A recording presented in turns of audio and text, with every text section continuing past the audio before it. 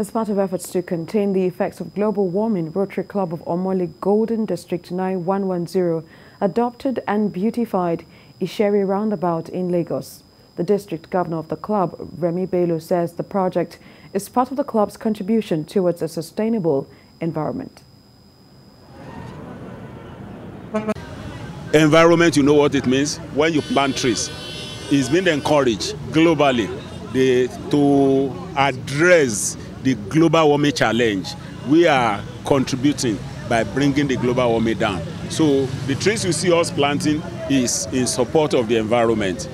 We need behavioral change. There are things that we do that are not good for the environment, like dumping of refuse in the gutters, in the drainage, building on the waterways. Those are things that can cause flood in the environment. Tree planting to our environment is actually to ensure that our environment is safe and clean. Safe and clean in the sense that we have good air to breathe in.